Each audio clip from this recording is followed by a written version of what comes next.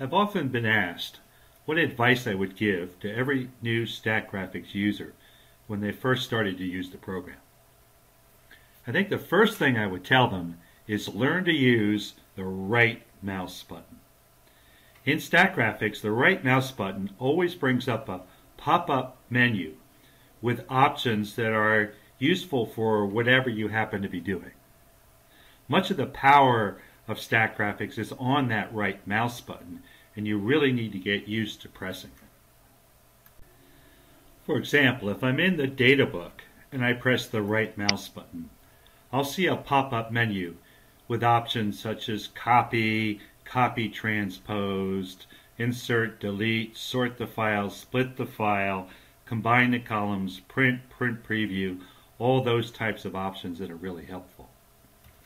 Or if I'm in a regression procedure, standard statistical analysis procedure, looking at a graph perhaps, and I press the right mouse button, I'll see pane options, analysis options, graphics options, reset, scaling, print, print preview, save graph. Again, lots and lots of useful options. Pressing that right mouse button has to become routine.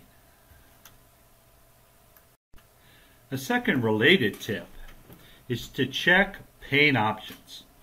Now, whenever you create a table or a graph in Statgraphics, it gets placed in a pane of a splitter window.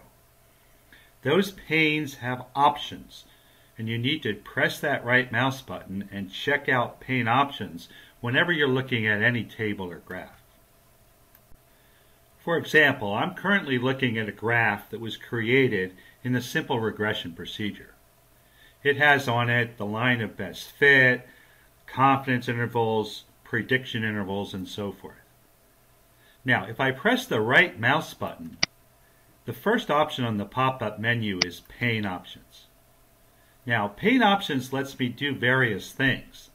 If I have fit the model by more than one method, I can show both methods or perhaps just the least squares fit. I can show prediction limits and or confidence limits, or perhaps just prediction limits. I can set the confidence level to 95%, or I can change it to some other level that I'm more interested in. As far as the types of limits are concerned, I could do two-sided intervals. Well, that was the default, but sometimes I might like to see just the lower bound. So you need to set the options and press OK so that you can get different types of effects. The third tip is that every column has a specific type.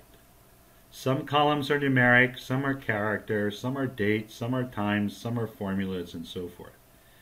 If a statistical procedure expects numeric data, it's going to give you an error message if you give it a column that's typed as character. Now, how does data get typed as character when perhaps it looks like it's numeric? Well, sometimes if you've read data from Excel, Excel may have typed a column as character or text because maybe it had both strings and numbers in it. And perhaps when it got read into Statgraphics, it got set as a character column. Here, for example, is a column, small column of data, which somehow has come across with both text and numbers. If you try to do an average or standard deviation of that column, you're going to get an error message because it's not really a numeric column. Now you can tell that by double-clicking on the header of the column, which will bring up the Modify Column dialog box. And you can see here that the type of that column is character. Well, if all you want is the numeric values, you can switch the type to numeric and press OK. That will wipe out any non-numeric data, and now you could compute a mean and a standard deviation. The last tip I'd give a new user is to be sure to read the PDF documentation. We've created over 3,000 pages of documentation for Statgraphics and all of its statistical procedures. If you go to the Help menu, you'll see underneath the Help menu a selection labeled Procedure Documentation.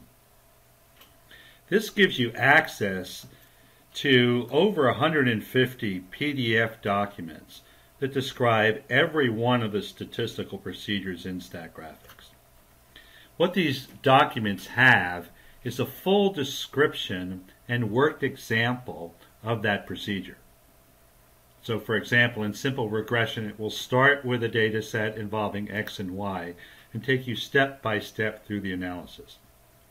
It will explain every table, every graph, every option on every dialog box. At the same time, it will show you the formulas that are being calculated, so if you need to verify by hand, for validation purposes perhaps, what Statgraphics is doing, you can do it. We've worked long and hard on this documentation, and I really hope you'll read it.